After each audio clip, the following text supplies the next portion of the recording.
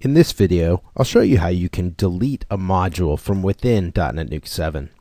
Now there's actually two different ways you might go about deleting a module within DNN. First, you might actually delete a module from a page. We'll go through that process. I will also then show you how you can uninstall a module from the DotNetNuke installation, which means it would remove that module from every page of every website within that DotNetNuke installation. Now, once you've uninstalled the module, you obviously would not be able to place that module on a page once again. So in order to delete a module from a page, what we're going to do is we're going to switch into edit mode. Now, I'm currently on the home page here. You could work with any page on your website. But I'm going to start here on this home page. We can see when we go into edit mode, we have a variety of modules available to us, all designated with the actions menus, the three black buttons around the website. And let's say we want to go ahead and delete the connect module here on the home page, which shows a link to Twitter, Facebook, LinkedIn, Google. There's actually two different Twitter options there.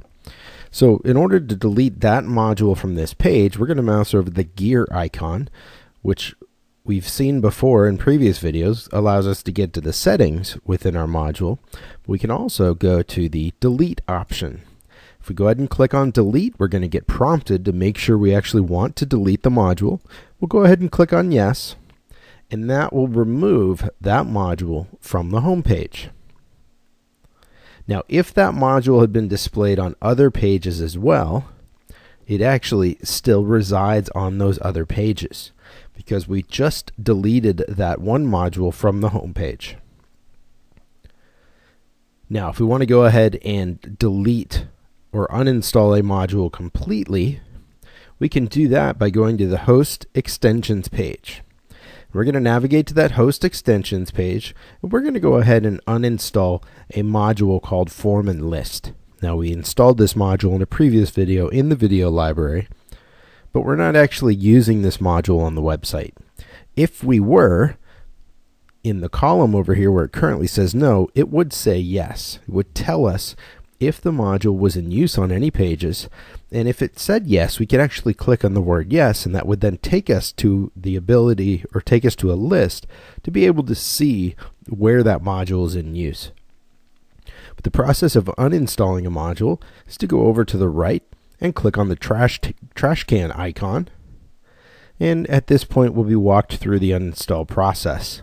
We can go ahead and click on delete files, and then click on uninstall package. We do need to confirm. Go ahead and click on yes, and then the uninstallation will complete. We should see an uninstall successful message at the bottom. If we go ahead and click on return, that will then take us back to the host extensions page. That does cause our website to restart, so it'll take a moment for that process to occur in the website or the extensions page to reload. But we've gone through and we've now uninstalled a module from this DotNetNuke 7 website. We've also deleted a module from a specific page within that website.